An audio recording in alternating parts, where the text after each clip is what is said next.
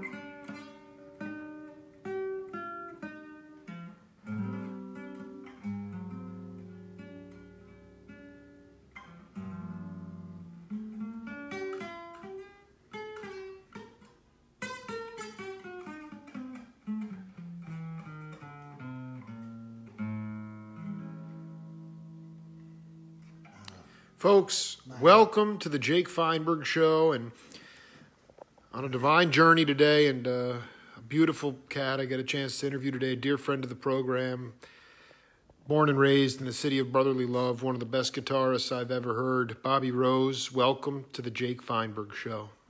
Thank you, Jake. It's such an honor to have you today at my... Yeah, bless you, brother. All right. Thank you. Can you talk about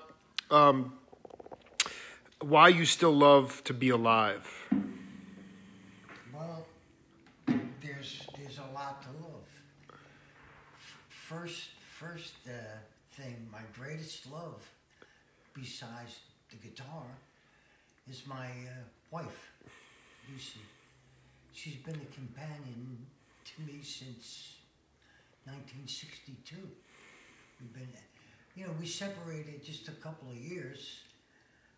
Because of my career, Sure. How'd you guys meet? I was playing at a club in Jersey. You remember the name of it, Lou? Was it an organ trio kind of thing, or what what kind of? No, it was a quartet. It was guitar, bass, drums, and tenor. Yeah, we had a nice little group. Talking about 1960, 62. And I was working down the club in Margate, New Jersey. In Margate? Yeah. Really? I'm down on the shore there. Yeah. I can't remember the name of the club. I'm sure it was, everybody knew this place. All the college kids used to go there and party.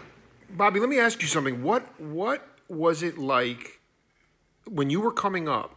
Was a musician considered a profession? Not really. Really? Yeah. So did you play for free? I mean, because I think one of the crises now with music now is that it's unquantifiable. And so therefore a lot of owners feel like you can pay to play or you can play for the door, but you don't necessarily get compensated. Right. But were you compensated? Maybe you weren't. You never became filthy rich. But being between $8 and $16 at the time was a tremendous amount of money. Yeah, I guess so. But what was your intentions for getting into music, Bobby? Oh wow. People are loving this, by the way. You look right in the camera, right? Wow, it's hard to say. I just fell into it. I mean. Going back to my childhood, the neighborhood was full of people that could sing or play a guitar or some instrument. And they always came over to my house and they would jam, you know, a couple, almost all the time. And that's what got me started. My father taught me how to play the banjo, okay. And he got me in a string band. I was like about 9 years old, I guess. And we paraded up Broad Street. We're right on Broad Street right now, man. I freaking love it, man. Just for the record, someone's asking, in a string band, what was the instrumentation in the string band? Wow. All guitars, banjos, back then banjo, a lot of banjos, a lot of sax players, drums. Horns and strings. Horns and wind instrument and strings. Wind instruments? Yeah, that was just mostly saxophone and maybe a trombone here and there, you know. Was it at that time that you fell in love with Django Reinhardt? Yes. Can you talk about it? What was it about the rhythm accompaniment with him that made you fall in love with that stuff? I just was in awe every time I heard these two guys play. His rhythms were, I can't explain it. It lifted you, you know. I mean, if you had any kind of love for music or even just enjoyed it, when you hear these guys play, it just lifts you. It's just a different experience from any other music you would hear. The rhythm player was a monster, you know. He played some unbelievable stuff, and that's what got me motivated into falling into that realm of being a rhythm player. You know, I wanted to do some different stuff from what was out there at the time, but I just wasn't hooking up with the right guitar player till I met Pat. I want you to tell the audience about, if I remember correctly, when you met Pat in that cubbyhole in New Jersey during that set break, he's like, I don't know if I'm going to be living at my home much anymore, but you can always find me at Pat's Cheesesteaks. Right. So you found Pat you went to Pat's Cheesesteaks and you found him there. Yes. And then he called you on Thanksgiving one year and said, I want you to come over and have dinner with Jerry and I and hang out. Right. Can you talk about, because the relationship between a lead guitar player and a rhythm guitar player is very personal. And what I think is very cool about you guys is that you spend a lot of time talking before you ever even picked up a guitar. Yeah. And can you talk about just the relationship that you and Pat developed even before the musical conversation began? Sure. Lou, can I have some water, please? Yeah. Bobby, you're doing great. People are having a ball watching it. Yeah. My mouth, I'm so dry from... Well, I just want to say, we're talking to an individual who is... The Angels have been looking down on this man, and he is still here, and it's such an honor to be able to chronicle this individual's career and life, because a lot of his peers are no longer here. So, can you talk a little bit about a conversation that you and Pat would have? Wow, that's a good one. Because he used a lot of vocabulary, would make your head spin, you know? Yeah, Pat was... my vocabulary was nothing compared to him at the time, because he was so well schooled, you know what I mean? He studied with the best in Philadelphia. And here I am, just a little old guy from South Philly, from a string band, you know, so... well, but he told you, he said, Bobby, don't put yourself down. Yeah. Right? I mean, he said, you're holding your own here. He built my confidence up. I never thought much of myself as a musician because I couldn't read. You know, I was born with, I was dyslexic. Couldn't retain what it takes to be able to read music. And I get confused with anything on paper, you know. Some of the best musicians I know are dyslexic. How did you work through that? Just through ear? Yeah, just my ear. If it didn't sound right, do something else. You know what I mean? Like trial and error was my whole thing. But when you were so in awe of Pat that you did not. I didn't want to play with him. You didn't even want to play with him, right? No. I mean, what was the turning point? When did you decide to actually engage with the apparatus? He forced me to play. He forced you to. Yeah. He forced you to play. Yep. I'm not, like threaten me or anything, but he just was. He's so good with words. He gave me the confidence that I needed because I felt like so far below him, as a musician. So finally he got me to play. And he would just, give me some riff to play. And then he would join in. And that's what started it, Something simple. I forget what it was. But over time, when you got more confidence, did you begin to start coming up with the riff, and then he would melodically play over that? Yes. How do you build that trust with another musician, Bobby? For younger cats who are going to watch this in 50 years, I just want you to talk a little bit about building that.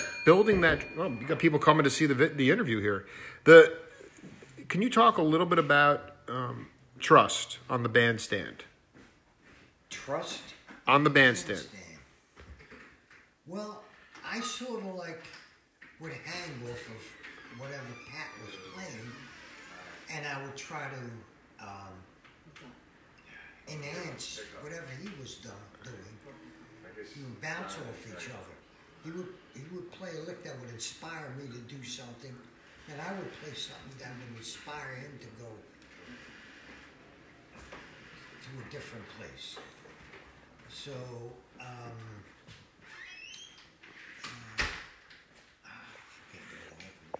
no, so let's be clear.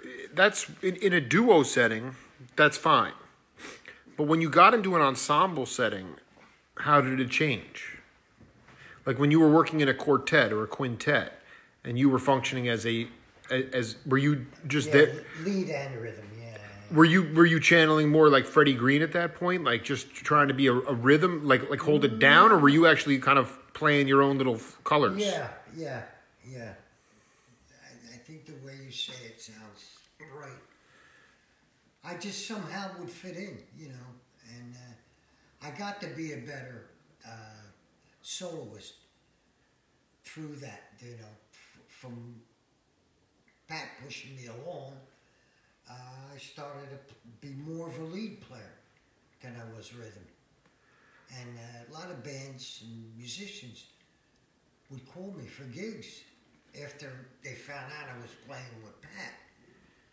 I was getting all kind of work, And I just got better and better at it.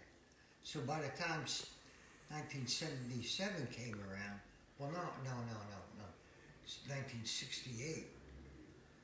I was in a different place then. We were listening to Indian music. Yeah. Ravi Shankar. Yeah. Right? You listen to Ravi and a lot of the polyrhythm stuff. And one night we just sat around talking about it, and we were both inspired. And they said, "Look, let's try." I think Pat said, "Let's intertwine Eastern and Western music." So I started playing something, So when he said that, it's just he gives you a theme, like a concept, and then you're off playing some kind of gypsy, right, whatever thematic kind of thing. Right. It was a chord progression. And next thing you know, Baina comes out of that.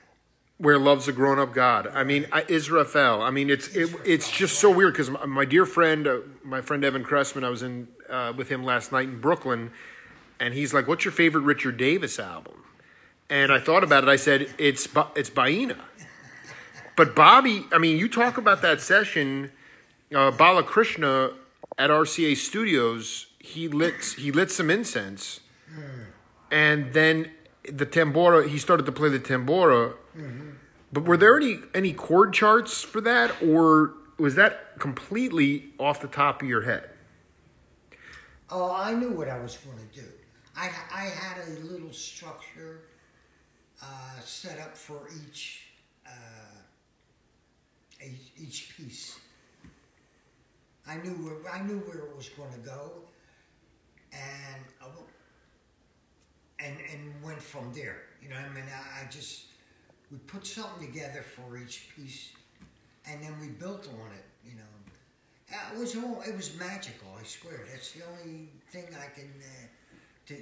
way I can describe it. A lot of stuff just came off the top of our heads. You know. Well, and then Charlie Persip was actually playing a traditional drum set with that as well, which is just so. So Pat actually told the concept of blending Eastern and Western music. That was something that after you guys had spent some time playing together, that was his concept of what he wanted to do. Yeah, when we started listening to Ravi,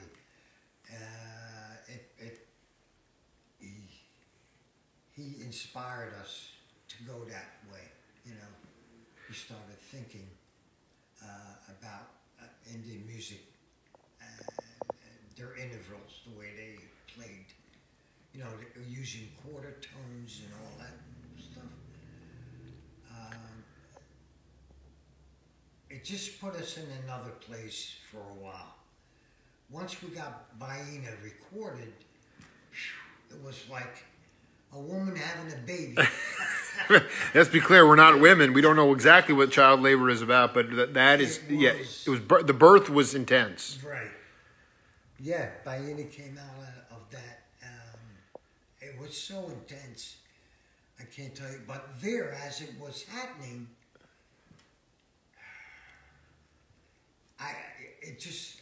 I was taken, you know, by the surroundings. We had a little, the tambora player had his own little rug, his own little area, with a light the incense, and it was set up. And the recording studio was very, very large, and he would set up these, what do you call them? Baffles? Yeah, around us. So you couldn't necessarily see the other musicians. You were kind of in your own little cubby hole there? No, I could see. Okay. I could see. The drummer was sort of like... Persip was... They didn't want any leakage coming out of that, right? Right. Do you remember how much... I mean, back in the day in the studio, I mean, you did a lot of studio work too. Mm-hmm. How much did the musicians have creative control of the music itself? And because, sometimes I don't want to paint with broad brushes, but sometimes in today's world, you have producers or people that really are not. It's outside of their capacity, but they're getting involved with the actual process of the music, the creation of the music. And I just wonder back then how much creative control the musicians actually had in creating their own music. Whether the idea was nobody was interested in making a hit with Baina. There wasn't going to be any radio hit, right? Right. Pat was already established at that point. Right. But was that when you came in as an accompanist in any setting, not just with Pat? How much creative control did the musicians truly have in making the music? Good question. Let me give you an example. Like Gary Burton was on a date with Steve Swallow. Steve Swallow I've interviewed a couple times. Swallow had his own tune for the date, okay, but it was in like '69. So it was like Joel Dorn from Atlantic was running the session and Arif Mardin was arranging, and it was a situation where Steve came in with an abstract jazz tune. But jazz was sort of fleeting a little bit in popularity at that point. Mm-hmm. Joel's main concern was creating hits, and Arif as well. And so, jazz, they were trying to find stuff that was going to be radio friendly, okay? And so basically what happened was Arif came in and started telling Steve how he wanted his tune to be played, okay? Steve got very upset, and the session didn't go very well. And it kind of blew up, all right, even though it wasn't his date. And I'm just trying to figure out, whether it was Diodato or whether it was whoever it was, how much control the musicians had? It depended on who the producer was, the leader, his attitude towards the guys he chose to do the album with, you know. Like Baina, like was that all just... That was just a pet project that we had. We wasn't sure it would work. We didn't know until we got to the studio and started playing. We didn't know. That's the magic of music right there. Right. We had no idea it would turn out like that, you know. Kuskuna was involved with it? Yes, yeah. And he lived around here too. Mike Kuskuna. I haven't seen him in years, since then. Is he still around, Mike? He's still cooking away. I don't know if he's in Philadelphia, but he used to go over to Pat's house and listen to Indian music all the time as well. All the time, right. How do you think that as a rhythm player, how did your development as a rhythm player enhance your lead guitar playing when you learned to improvise? A lot of cats today, they come up with, there's so much information out there today. In the past, you'd have, records to listen to. Maybe you'd catch something on the radio, but you couldn't really hit the rewind button. You were autodidacts in some ways. But now people come up learning chops, facility before rhythm. So there's some cats that don't have a lot of good time. But how did your learning rhythm help bring out your improvisation and your ability to solo? Wow. I don't know. I don't have the words to tell you. Beautiful. How it happened. It's magic again. Well, I guess maybe the better question is how did you learn to say what you needed to say without going on forever and repeating phrases? Like, I mean, your solos are always to the point. I can't stay in one place. You know what I mean? I can't dwell in repetition. I have a need to go somewhere else all the time. I can't stay in one spot too long. I'm here, did my thing, and I want to move on. Every band or I played with was the same way. I went through bands and a bunch of them since then, and my real pleasure was playing rhythm for Pat. That was my greatest pleasure. I had a freedom, man, like you don't get with a lot of musicians, Pat allowed me to do and go anywhere with the music, and he would be right behind me, or I would be behind him.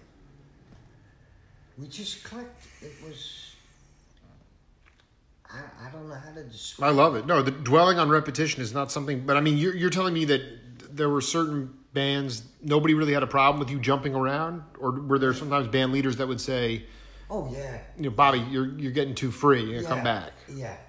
I've walked out on a few gigs. I'm not proud to say. Well, I mean, you have your own. I have my own point of pride. Yeah. Right, and I can't let someone dictate to me how I should play. I want to be.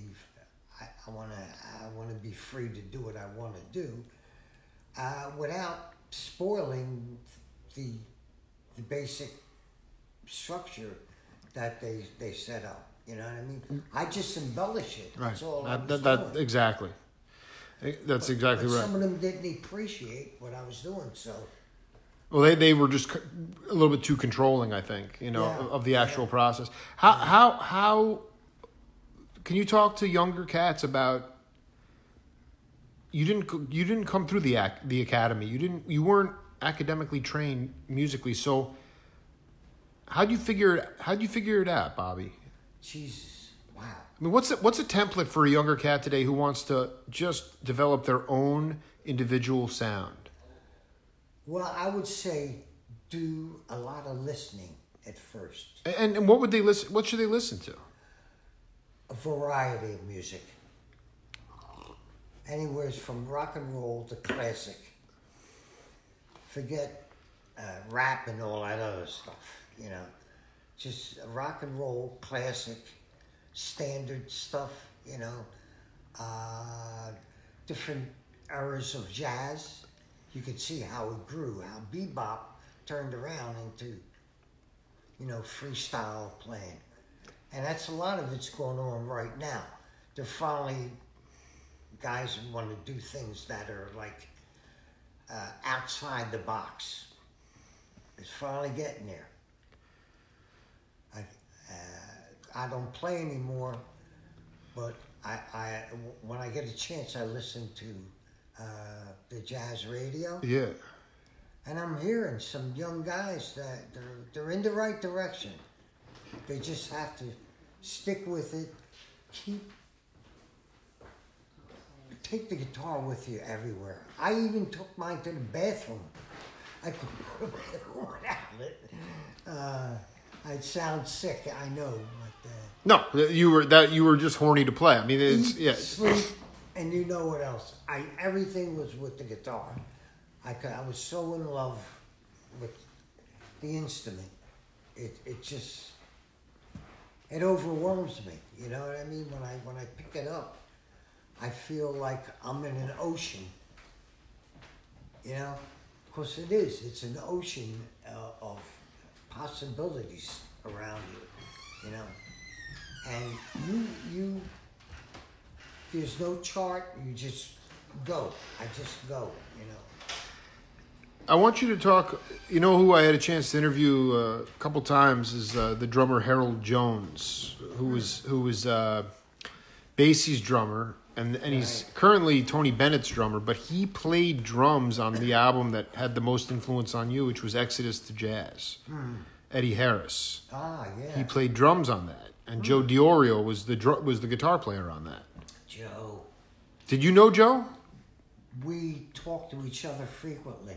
I want you to talk about him because what Harold said was, make no mistake, that was the first million selling record. That was the most popular jazz record of all time. And a lot of people don't think that, but it was the most highest selling. I think it was the first jazz record that sold 1 million copies. You talk about Exodus to Jazz.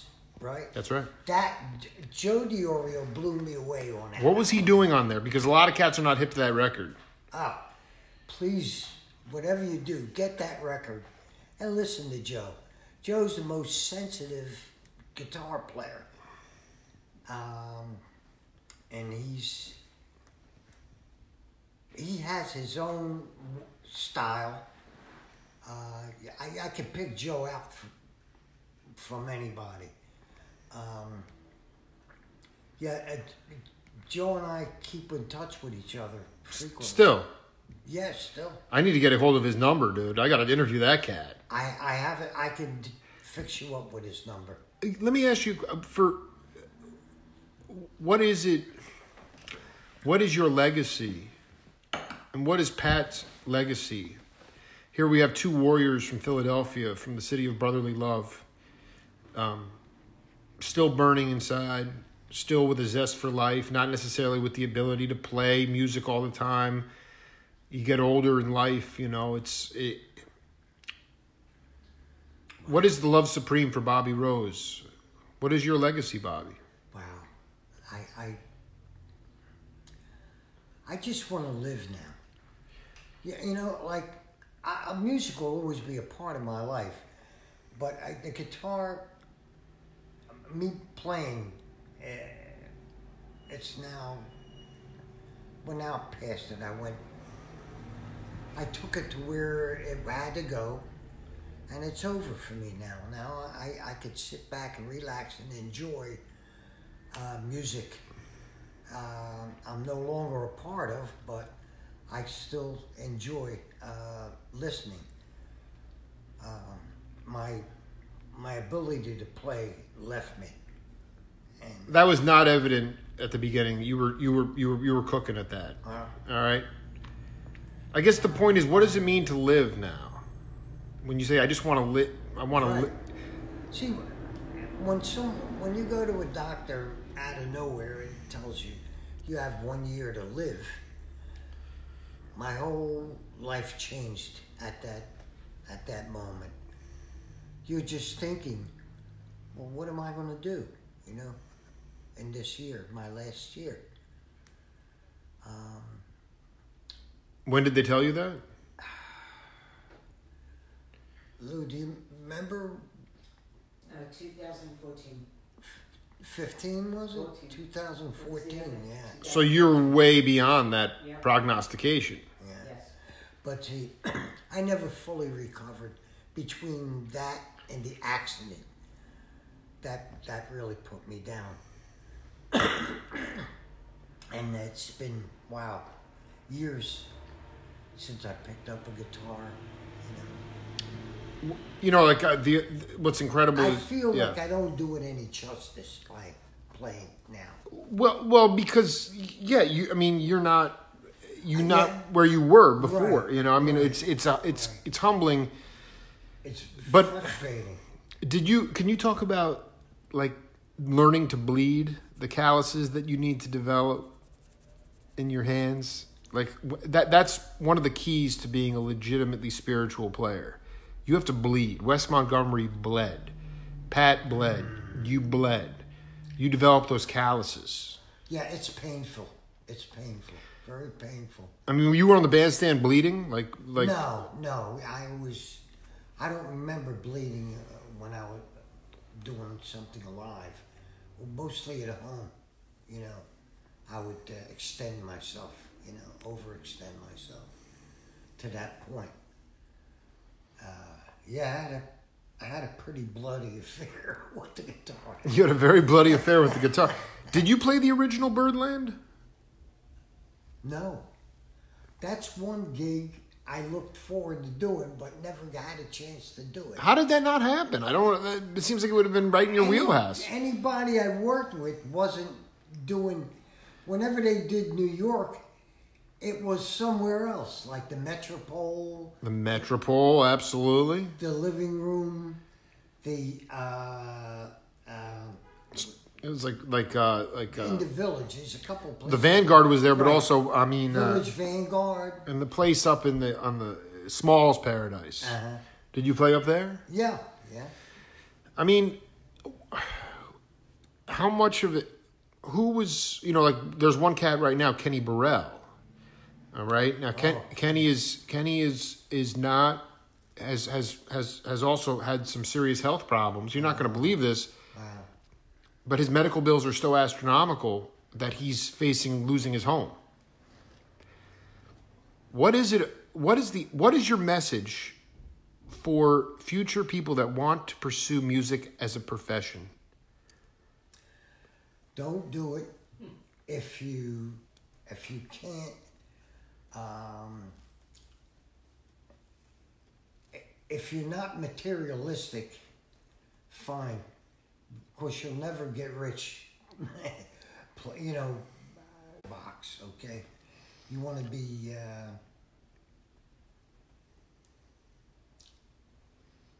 You want to be an individualist. It's hard. Especially, I don't know how it is out there today. It's been so many years. There's a new breed of musicians out there. I don't know what their attitudes are like. Things change. So it's hard for me to say. Just like I said, blow your own horn, man. That's all I can say. Blow your own horn. Blow your own horn. Don't be afraid to make a mistake. You could turn mistakes around. How did you learn that? Just by doing it. Yeah, but I mean, like, was that the USO band? When did you learn that there were no wrong notes? Well, a while ago. Around, I'd say, before I was on the Baena album, I was doing a lot of experimental work, and I think I did one thing with a piano keyboard player, Galaxy, and that was free as a bird. Then that was right up my alley because there were no restrictions. The name of the album was Galaxy? Yeah, the album Galaxy. There was no time signature. Right. No key. And there was no structures. Everything was like on the spot. And it was very experimental. Who was the leader? Charlie Earland or someone like that? No. It's just Ron Thomas and I. Ron Thomas and you. That's right. Galaxy. I gotta send you an album of that. No, I want absolutely. I mean, what keeps you alive today? My wife's love. She makes me do the right thing. Take my medicine right. Because I neglect myself, I forget.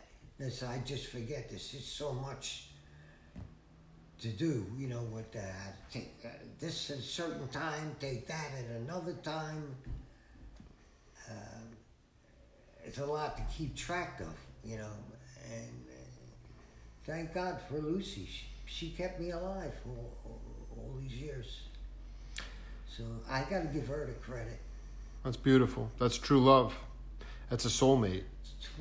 49 years we've been married. So, and things never changed. She loves me as much now as she did back then, and I feel the same about her. She still worries about me all the time.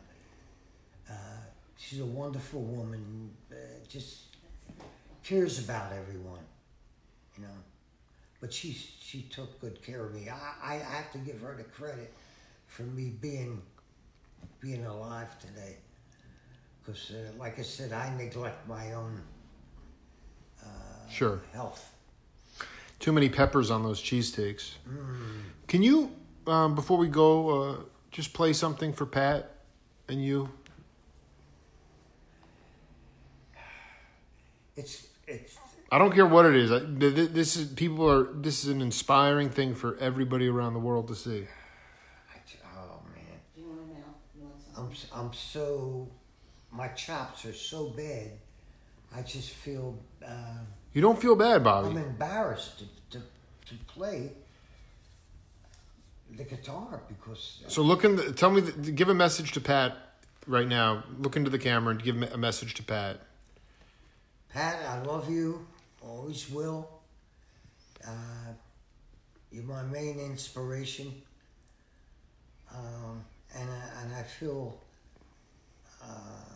so privileged that you were in my life.